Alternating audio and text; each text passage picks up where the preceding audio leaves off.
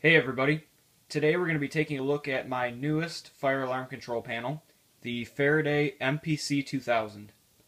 If you watch my channel frequently, you guys got a quick preview of this system during the new fire alarm devices video for, it should have been for July, but I'm going to go back over in detail all the things I covered in that video for the people who didn't see it. And then, as you can see, I have the little miniature display board that I built and you guys previously saw with the FCI FC72. I have that hooked up here, so we'll be able to test out this system and see it in action.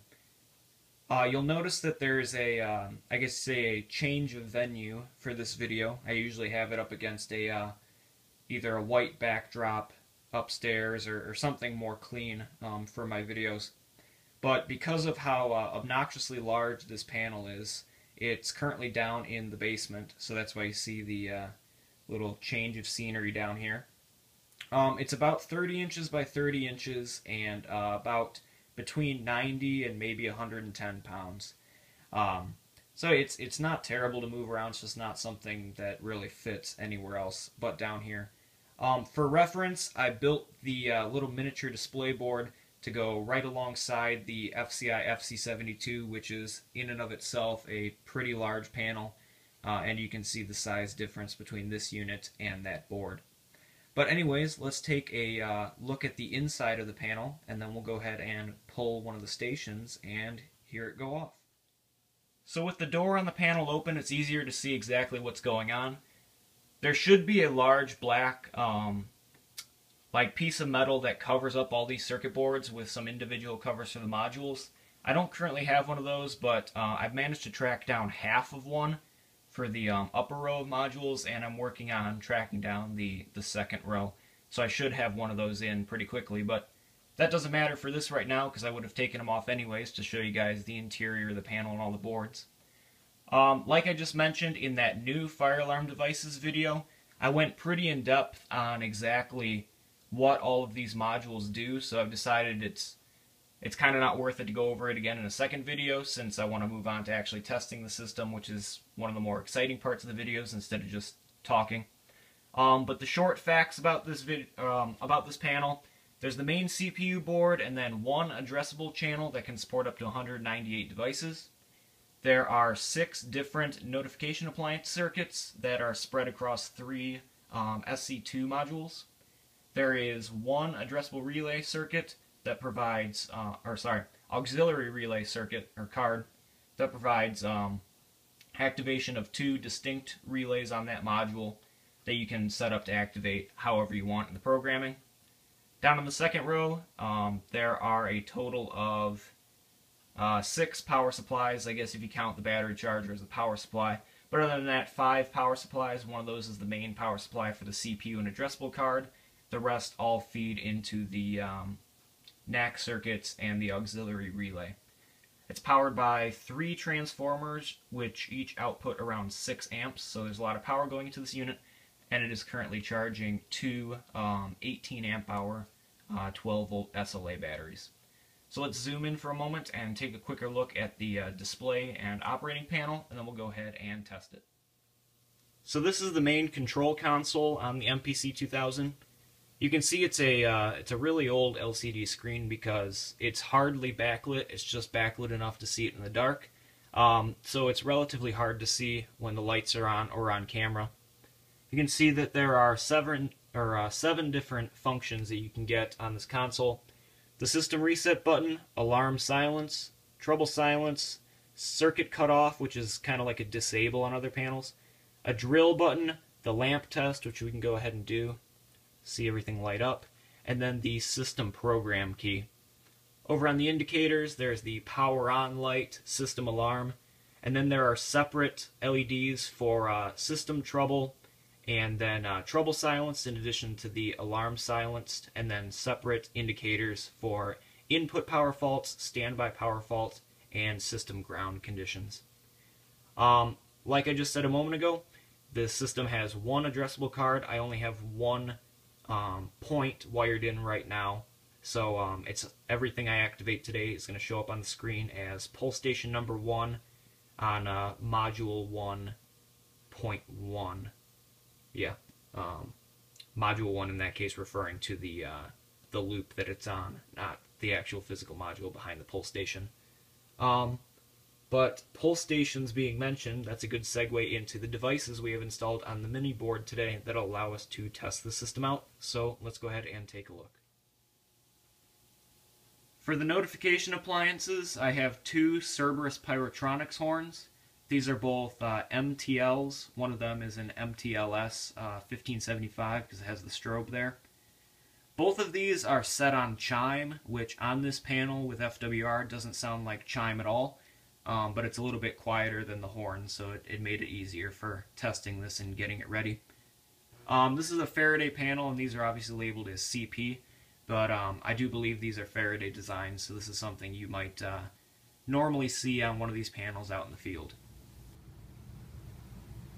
There's only going to be one pull station on the system today.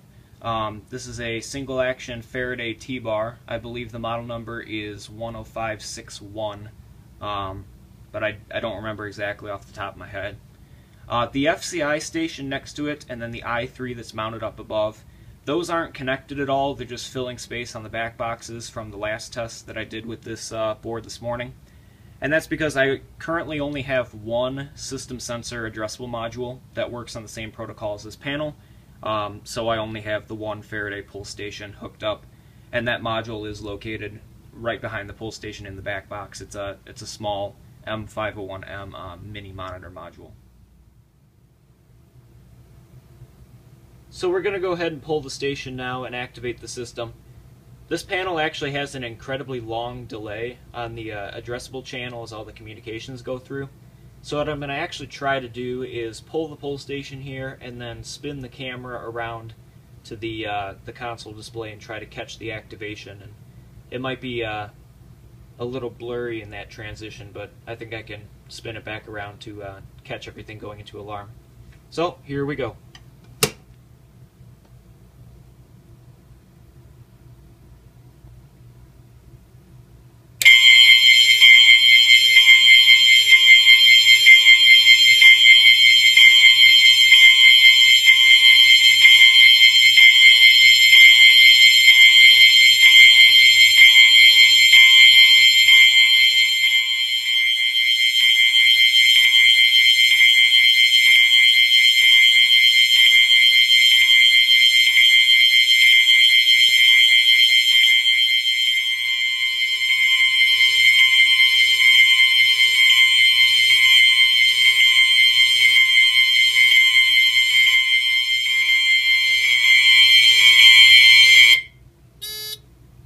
So go ahead and silence that.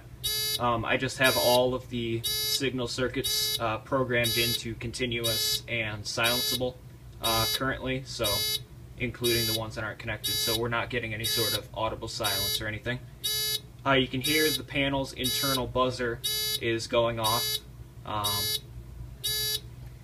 It's kind of weak sometimes, so I'm actually kind of happy that it seems to be sounding pretty good right now. A lot of times it just kind of makes a little, I don't know, tiny buzzing noise, but that sounds pretty good. But we can go ahead and silence that. I actually really like panels that have little tiny electromechanical buzzers a lot. So I think this is really, really cool. The enunciators that Faraday made for these panels had the little buzzers in them too, and I remember one in a medical building I used to go to that would sometimes be buzzing, so that's pretty interesting. Anyways, we can go ahead and reset the pull station, which I'll just go ahead and do off camera because I'm sure you've all seen it reset hundreds of times. It's just a T-bar. And then I can go ahead and reset the panel while I adjust the lighting a little bit here. Yeah, that's a bit better. When this panel resets, it actually is almost a little bit excessive. It shuts everything down for a second, and it actually performs a warm restart on the panel. So there really is no difference between a warm restart on here and a system reset. So we can go ahead and hit the button. You'll hear all of the relays on the power supplies shut off momentarily. Everything will go dark, and then the system will restart.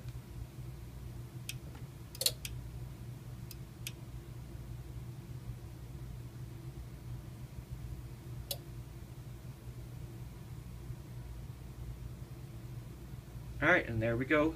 Everything is reset. You can see on the clock it's thinking that it's about 12:30 in 1995 right now. I could go in and change the clock setting, but it doesn't maintain the clock once the like when the panel is power cycled, so I've kind of started forgetting to reset it. So that's why it still thinks it's 1995 on the display. But anyways, I think that's about all I have to show for this panel right now. Hopefully you guys enjoyed the video, and I'm hoping that the recording of that chime noise didn't come across as too terrible on the microphone, because I can tell you that on FWR it didn't sound the prettiest here in person. But if you guys have any questions regarding this system, I know I've only shown it briefly in about 2 videos now, and it's pretty large and there's a lot going on. Please let me know if you have any questions or if there's anything you want to see specifically. You probably won't be seeing videos of this system for a while currently, in the next couple months, but once I get everything all put together with the dress panel, and then I'm hoping to get, like I mentioned a minute ago, one of the annunciators for this panel, which involves some work on the inside with modules and additional connections to some of those channels and power supplies within the panel. Then I'll be making more videos of this at that point. So thank you guys for watching, and have a great day.